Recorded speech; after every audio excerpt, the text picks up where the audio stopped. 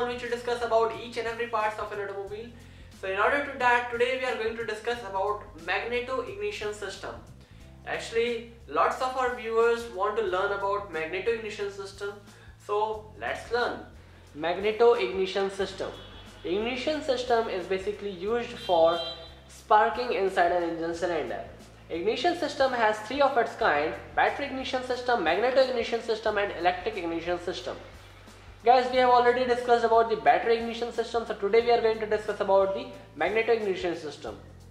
Actually guys, both battery and the magneto ignition system are similar. The only difference in between them is of power generation unit. Here we are using the magneto as the power generation unit instead of battery. Guys, magneto ignition system has some important components like magneto, distributor, spark plug and condenser.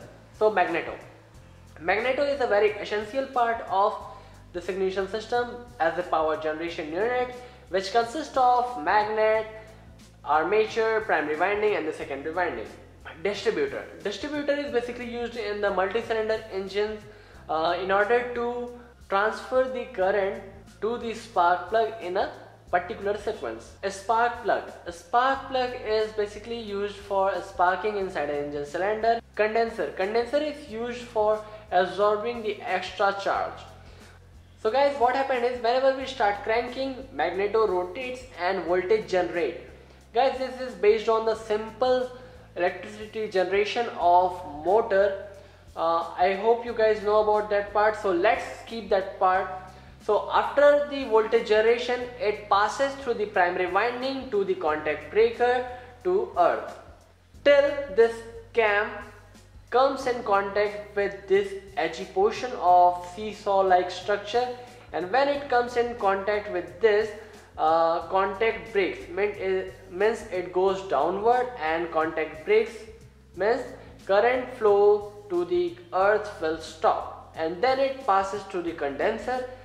It acts as a charger, and after that magnetic field breaks, and because of that very high amount of the EMF will generate in the secondary winding, and then it passes to the distributor, and then as per the requirement in the sequence it provides to the spark plugs, and now combustion happens.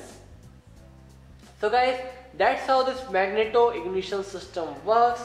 And the basic advantages of magneto ignition systems are more useful at the medium and the high speed, no battery because of using of the magneto system, less maintenance, and the disadvantages are there will be some kind of the starting problem because of the low RPM, expensive, and the possibilities of misfire.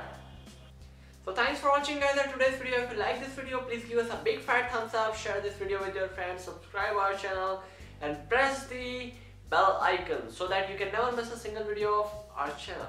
Thank you.